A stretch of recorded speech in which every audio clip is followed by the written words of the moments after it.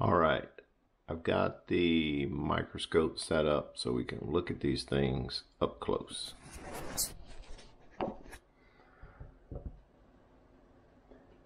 All right, just for size comparison, here's a ballpoint pen tip.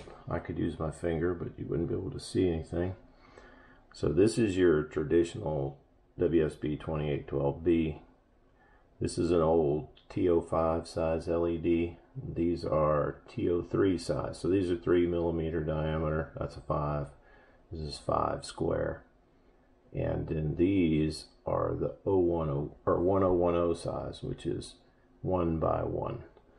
All right. And then this is what the back of the board looks like. You can see it's pretty amazing they can do this silk screen this small, and I had to use the smallest size vias that GLC PCB would allow for standard boards. So I shrunk those down, but it turned out pretty good. So basically you can start to see the traces here.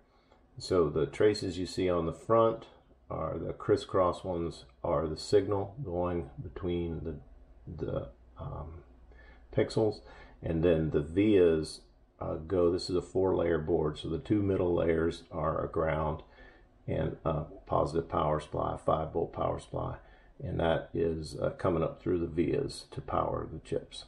So let's zoom in a little bit. On the back, so there's your 5 volts, ground, and data in, and this is just your output equal to that. We do have to put a capacitor in here, that you need capacitance to clear up the signal going between the chips. So I'm putting in one big capacitor from 5 volts to ground, and then that's enough for the entire board. Actually, it's not a big capacitor. It's just a 10,000 picofarads, so 10 nanofarads. So not big at all. All right, let's zoom in a little closer. All right, here you can really start to see the traces. So let me get this.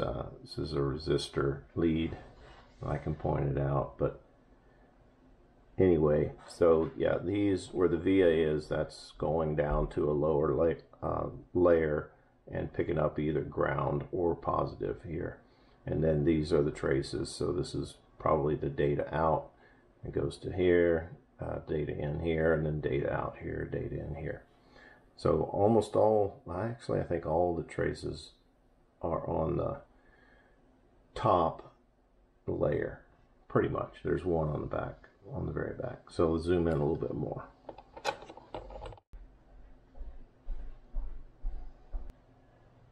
All right, this is about as zoomed in as I can get with my microscope and the setup that I have. But anyway, you can see you can see how rough it is on the edges once you're zoomed in.